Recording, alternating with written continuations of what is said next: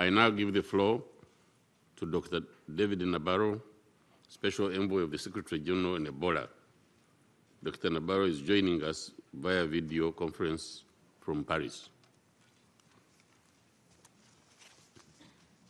Your Excellency, President Sam Kutesa, President of the General Assembly, Your Excellency, the Secretary General, and colleagues and excellencies in this meeting.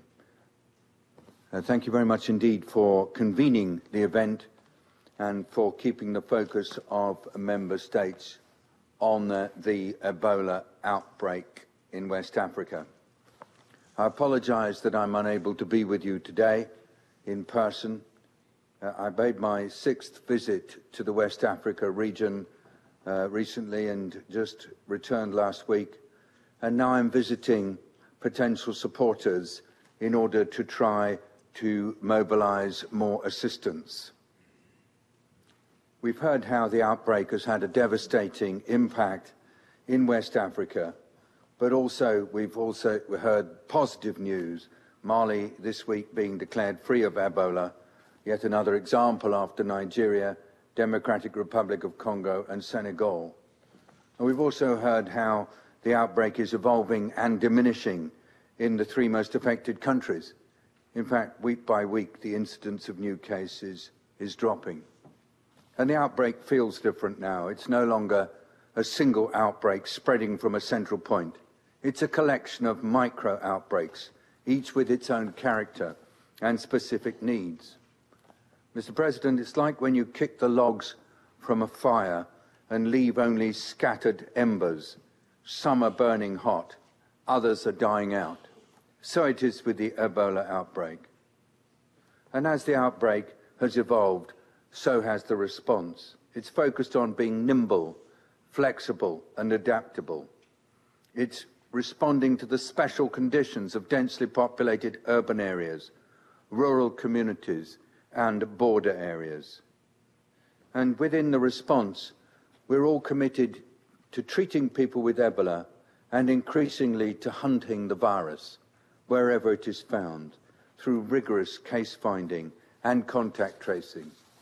As we've heard, we're looking to the end of the outbreak, to supporting swift recovery, schools, markets, businesses needing to open and open safely, health systems being built back stronger in the affected countries and beyond. We're looking forward to an important conference jointly organised by the European Union and the United Nations on March the 3rd in Brussels, where the current state of the outbreak and the response, as well as recovery, will be considered. Thousands of people are involved in this extraordinary response. Patient attendants, nurses and doctors, those who move the sick to hospitals, those who bury the dead.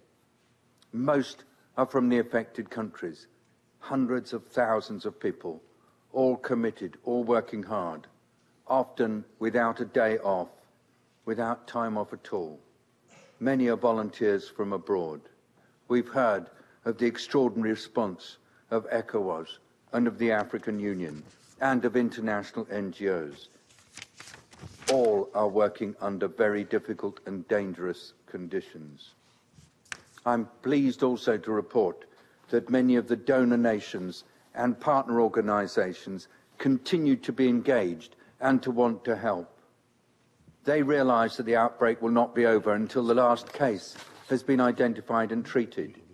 They realise that Ebola will not be gone in any country until it is gone from every country. They want to coordinate. The Secretary-General's Global Ebola Response Coalition continues to meet each week. It's just passed meeting number 14. It's just produced the Outlook 2015 report.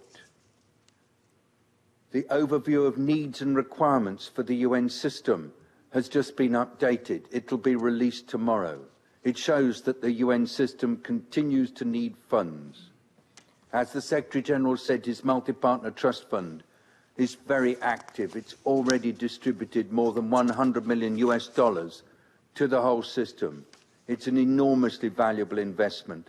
It needs to be refilled. We've heard how neighbouring countries have proved to be vulnerable, and the international system is working closely with them on preparedness. There are a number of requirements now for getting to zero cases, as Ismail Ul-Sheikh Ahmed has pointed out.